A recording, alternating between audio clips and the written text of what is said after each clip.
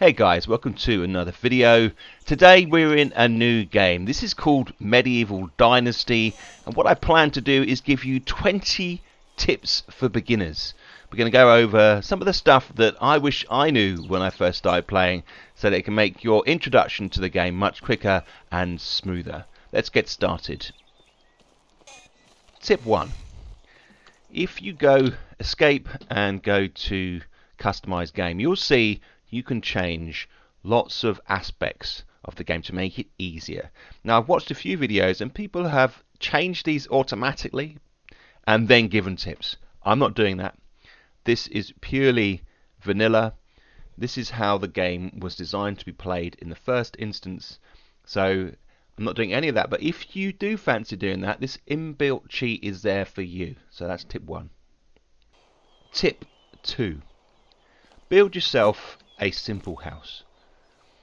To build, you have to press Q. It gives you a selection of radial menus. One of these is buildings. Houses is in the bottom left hand corner. You can select simple small house. Okay. Now, you live in this to begin with. You can have villagers join you and they can live in these small simple houses as well. But tip 2 really is about building this house next to one of the settlements. If you press M and go to the map, you'll see that I've built it near Gostovia, and there's a number of reasons for that. The main one being I can go and sell my stuff, feathers and all that type of stuff down at Gostovia, as well as pick up missions and pay my taxes and not have to run or pay to go any great distance. Tip 3. Once you've built your house, you've got a base where you can store stuff, head out and explore the map. The one main reason for this is because there is a certain amount of loot littering different junctions as you explore the roads. See these wagons? Well, they have been lost or attacked or tumbled over and been left there, and they will often have goods lying around it. So see here, there's a torch. But usually there's at least 3 items, and it can include all sorts of things, from crossbows to wine to torches to clay, to iron ore. All sorts of things can be found on these, and they're littered around the map, generally at junctions. And you can see here, I'm at this junction just down from my settlement, and they are really good. There's planks as well there, and you can loot these, and you can either use the items you find. If you find, say, some bronze tools, they last a long time, or you can sell it at the village and make some money. Tip 4. You don't have to rush this game. It takes time. Immerse yourself in the environment. I found that element of it really enjoyable. And you're given quests, chapters that you complete, and you get rewards for doing so. And it opens up extra building slots, and you gradually gain experience, and you gain experience for everything that you do. So take your time, don't feel like you have to rush it, don't be tempted by those cheat settings that we talked about earlier on. Tip 5. One of the best early resources you can gather is feathers. What you need is a knife. You can craft with stones and sticks. And then when you shoot these birds, it can be crows or hawks, you gather the meat and the feathers. Now, with that particular bird, I gathered 24 feathers, which is not a bad situation. Of course, if you get too close, they fly off. Now, feathers you can sell for a good amount of coin back at the village. So they are a good early resource to earn a decent amount of money. And as you wander around the map, you'll see birds on the roads. If you shoot them, gather the meat and the feathers, then you go back, and it's actually a really good way of making some money. Tip 6. Medieval Dynasty is split up into seasons: spring, summer, autumn, winter, naturally. And every season there are different products available within the wilderness you need to be aware of. Say, for example, certain mushrooms grow at particular times of the year, or you can see there, or berries if we gather some berries here, unripe berries. It's spring. They haven't come to fruition yet, so they aren't edible. So you want to be aware of this so that you know when you need to gather certain resources, or if you want to head out and gather yourselves loads of mushrooms, autumn would be a good time to do that, because that's when many of the mushrooms are around. But if you want to gather dandelions, spring or summer may be a better time to do that. Tip 7. When you're crafting at fireplace or wherever you're crafting, if you click on the item, say the cauldron there, and then select one of the radial menus, as you hold the selection tool on the one you want, you can press R to craft more. Now I know it says it in the middle, but it's not immediately obvious. It's much easier if you can select the amount that you want to do. So I'm going to do 13 stew here. So it will then proceed to craft them without you having to click it each time. So holding that R is a nifty little tool, and it's not something you notice straight away necessarily. Tip 8. In every village there are tradespeople. Now you can tell a tradesperson because next to their name they have a little bag symbol, and then next to the bag symbol they have a smaller symbol which indicates the type of product they sell. And here there's a little beer tankard. So she's obviously works behind a bar. And when you click on them, you can select show me your wares. And their wares never disappoint. And you can sell all your stuff to the person. Now you get the same rates whatever tradesperson you go to. So for example, I'm going to sell the feathers here. There's a lot of feathers. 157 feathers are going to make 235.5 coins.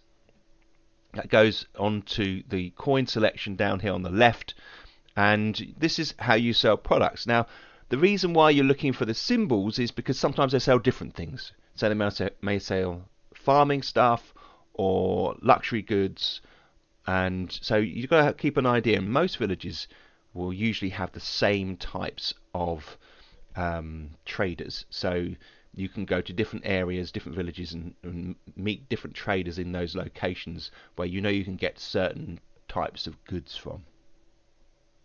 Tip 9. Every year in spring you need to pay your taxes. Head to the local village where hopefully you've set up your own village nearby, and you go to Unigost. Now, to find out exactly how much taxes you need to pay, click on Escape, click on Tab, and you go to Journal at the top here, click on there, and it says Side Quests Pay Taxes. Click on there, and it says the quest will expire soon. I have to pay taxes and there might be trouble. Okay, so the local authorities are going to get involved if you don't pay your taxes. And objectives down the bottom here says deliver to Unigost coin times 864.7. I have 964.1, so I've got enough to pay him. So when I click on him and talk to him, he says, hello, did you come here to pay your taxes? Yes, here you go. That should cover everything. Click on it. End dialogue. Splendid, he says. And then you get the fanfare. Pay taxes quest is completed. Excellent. Another year. You'll be paying taxes next spring. Now, the amount of taxes you pay is based upon how many buildings you have and how advanced in the game you become. So that sounds like a lot of money in the beginning, but it will be a smaller amount in your first time you have to pay it. And in fact, the quests, the chapters that you have, will have an episode where it teaches you about paying taxes. Tip 10. The map is quite big. You can roam around, there's lots of roads, lots of towns. Now outside each town is one of these guys. Wagoner. You see standing next to his horse and cart. Now if you click on him, he can give you a ride anywhere around the map. Look at that. But it's expensive, and you know, unless it's the middle of the night and there's lots of wolves nearby, quite a waste of money. unless you're loaded. So especially in the early game, using the wagoner is always an expensive thing to do. But tip 11, as you travel around the map, you'll see bridges like these. There's a river that runs through the middle and up to the north there. Sometimes next to bridges you'll find barrels, as if they've just been washed up on this area here, or just discarded. Now usually there's two. You can click F, open them, and there'll be loot inside. Now that is usually some sort of kind of seed or grain, which is really vital for your farming. So you can grow orchards and crops, and in these you will get yourself some vital seeds such as plum tree seedlings. So there, keep an eye out for those as you're travelling around and you see bridges, just check next to them. Tip 12.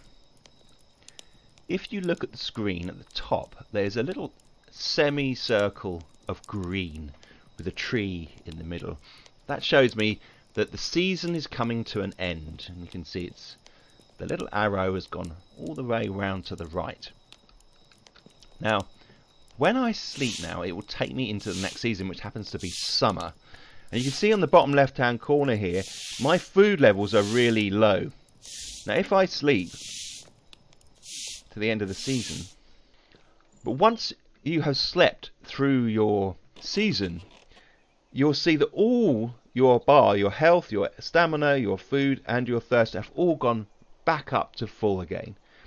So if you time it right, you can do it so that if you don't want to waste any food, say for example, and rather sell it at the market, you can sleep through the season and it will boost all your stats up to their full capacity. Tip 13. In the early game, wooden spears are vital. You can craft them by gathering logs through chopping trees down, and then you craft them in your radial menu, and they spring into your inventory, and if you go to your inventory you can then drag them across to a quick slot. Just click and hold and drag it across. I have mine in 3.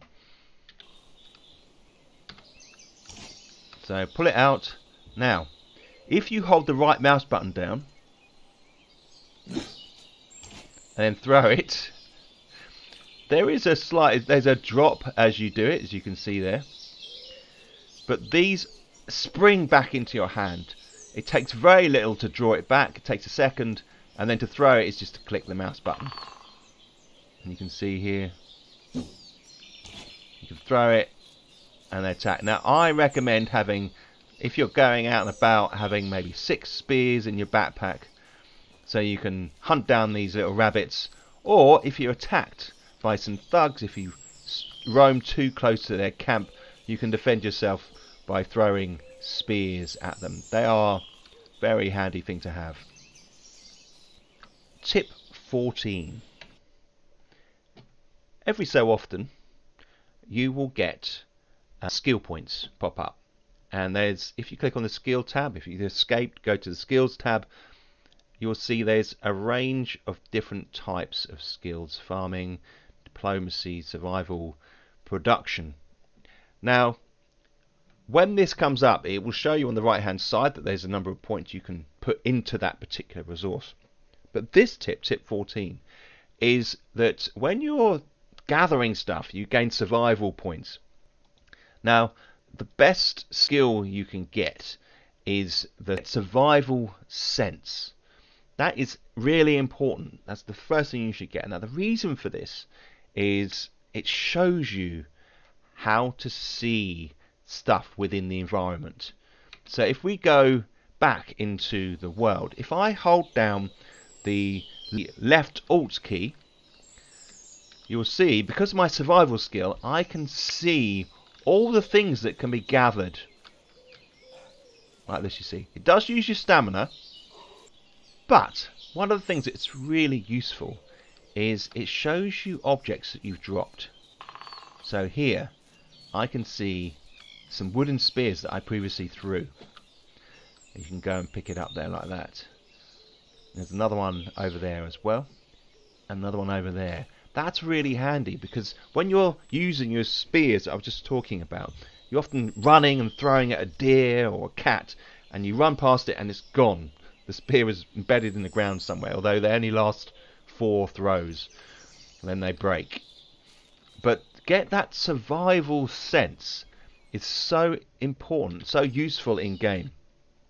Survival sense. Make that a priority. Tip 15. One of the best early game resources are deer. They provide you with meat and leather. Good tip is, if you can get 2 spear hits in early, then it's usually pretty badly injured. You can see I'm gaining on it here. That is because it's taken so much damage, and then it's much easier then to hunt it down. You can pull your axe out, run up to it, and give it a bit of a whack. There you go. So if you can get close enough to put 2 spears in, it will slow down enough for you to catch up on it, and then you can do the foul deed. But it's a case of survival. Tip 16. What you might not realise is, when you're holding the wooden hammer, you can build structures, true, but if you click the right mouse button, it brings up another radial menu, and one of those is repair. If you click on that, it shows you the condition of all your buildings. Now all mine are fine, but if they're damaged, they'll show in red, in which case you'll need some resources, and you'll need to go up to them and hammer them again to repair them. Tip 17. Traps are a handy little thing to have early game. Firstly, you get the rabbit trap. You can see here we've got a rabbit in this trap. We're going to arm it, and then because you can see there's a percentage next to the rabbit trap name there. That means that it's gradually deteriorating. You have to make a new one when it runs out. You've got your bird trap. You've got to arm that as well. And then you've got your rat trap. These are the first 3 traps you get in game, and they will generate resources for you. You just got to remember to come back and take the meat out, and I've got some meat and some fur there from those particular traps. To actually build the trap, you need to go to your radial menu. There's furniture and decorations, and then on the left hand side there's traps, and then you can see the first 3 here. Tip 18. Sometimes you'll need sticks. It may be for structures or fences. I find gathering sticks can be a little bit of a pain, but the best way to do it is to find a clump of small bushes or trees like these, and then gather them that way, and you will gain the sticks more quickly through doing this than actually going around the floor picking them up. Tip 19. You will need what they call rot to create fertilizer to grow crops. You can see you've got some crops over here.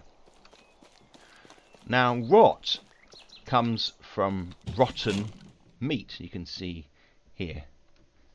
Things like berries don't turn into rot. It needs to be something substantial, and the quality of something will indicate whether it's going off. So if you look at something in your inventory, you'll see condition.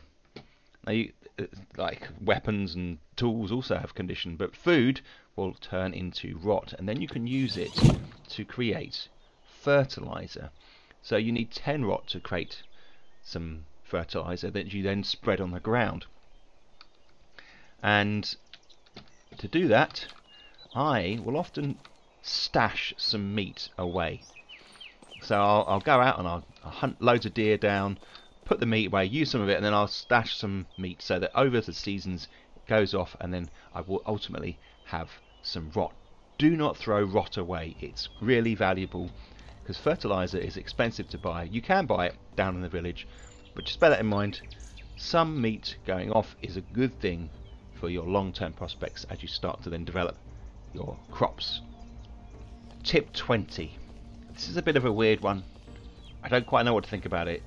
You could look at it as an exploit. But if you're encumbered, and you're running, you'll see you're running slowly, naturally. If you press shift, you will sprint. If you go sideways as well, you go quicker.